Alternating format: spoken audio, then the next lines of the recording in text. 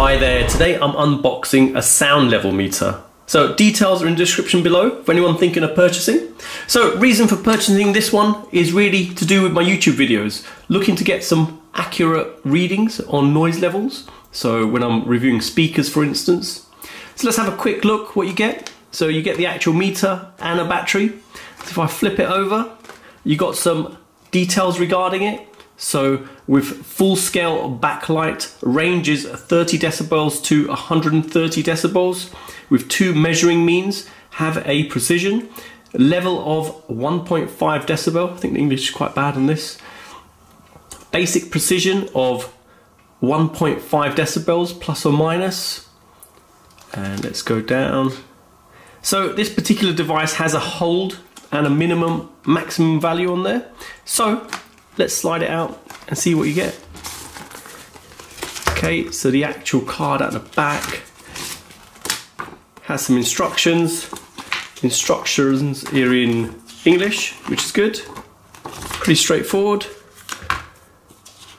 Okay, advertising there, and the actual product itself. So quite compact, as you can see. Let me get my ruler just to show you the size of it. So in terms of height, it's around 18 centimeters. The width is around 5, and the depth is around 3.5. Battery goes on the back, so that should just slide out. Okay, so just to show, it's a cheapo battery you get with the product. So keep your eyes on this in case it leaks, for instance. A lot of these cheapo ones do. Simple as just connecting it on the back, put that on and close it.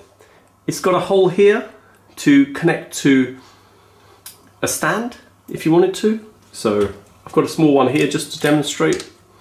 So if you wanted to position it onto a tripod, for example, and just to show,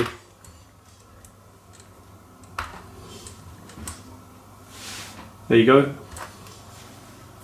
So I've got a larger tripod, but just for demonstration purposes, this is easier to show.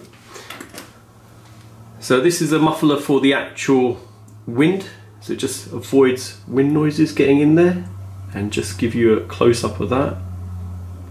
Build quality seems okay, all plasticky, LCD screen there. This is quite strong plastic, and a good build of the foam on top. Okay, that looks like it can spin off. Okay, let's put that back on and turn it on. Okay, so this is a test. Testing 1, 2, 3. There you go, you can see it moving. If I hit hold, holds the value as it says. Pretty straightforward. If I do that, maximum 1, 2, 3. So obviously it will hold the maximum value there. If I click it again, let's see if it can. Okay, yep, there you go, straight away. The minimum value, it's just held it. So if I go quiet for a second. Okay, I guess that is the minimum value. So it seems to be doing its job. Okay, so I've set up my Bluetooth speaker. It's just here, and it's the Zenbury Z8 Plus. So I've got some music I'm going to play and stream from my phone, and let's see what the sound levels are like. So let's get it quiet first for a moment.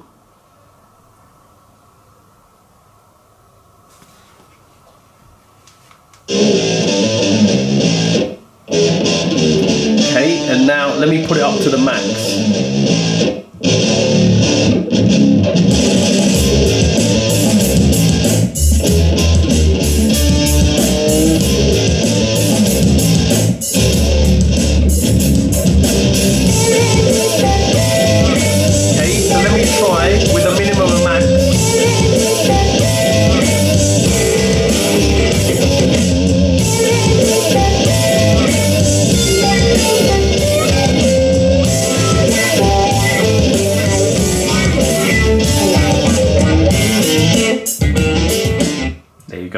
Pretty straightforward, works quite well.